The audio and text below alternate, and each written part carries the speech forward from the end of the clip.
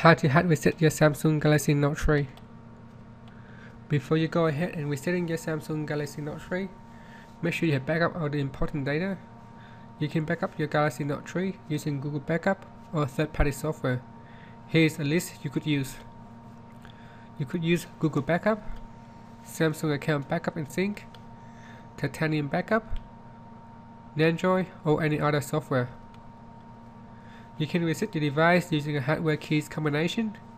Using this method will cause you to lose all your personal data. First, switch off the phone, then press and hold down the volume up, plus home, plus power keys all at the same time. Now release only the power key when you see the Galaxy Note logos appears. When you see the Android System Recovery screen, then release all other buttons. From the Android System Recovery menu, select Wipe Data Factory Reset. You can use the volume key to move to the next menu item. Press and release on the power button to select. Confirm your action by selecting Delete all user data. And once the reset is completed, from the menu you can choose Select Reboot System Now. Use the power key to make the selection. You can also reset your phone using the setting menu. Now again, using this method will cause you to lose all your personal data, so make sure you have backup all your important data. First, press on the home key to go back to your home screen. Then tap on the menu key at the bottom. From the pop-up, choose Settings. Then tap on the General tab at the top. Then choose Backup and Reset. Next, tap on Factory Data Reset. Tap on the Reset Device button at the bottom. If you are prompted to put in the password or PIN, then put them in. And finally, tap on the Delete All to begin. You can also quick reset without losing your personal data.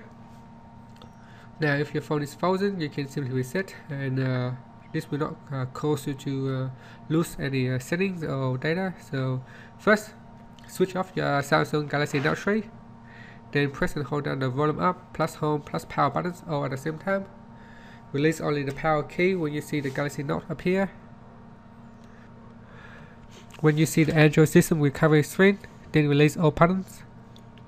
From the Android System Recovery menu, select Wipe Cache Partition. Use the volume key to move to the next menu item. Press and release on the power button to wipe the cache. Select Reboot System Now by using the power key. You could also force to restart your Note 3. This method is simply when your device is frozen and you don't want to do any of the real hard reset. Basically, you can force the device to restart. Now press and hold to the power button for 10 seconds or more until the device restarts. This will force all the running apps to close down and turn off the phone. You could also go into safe mode to remove any buggy app that cause the phone to keep crashing. So in order to go into safe mode, first switch off your Note 3.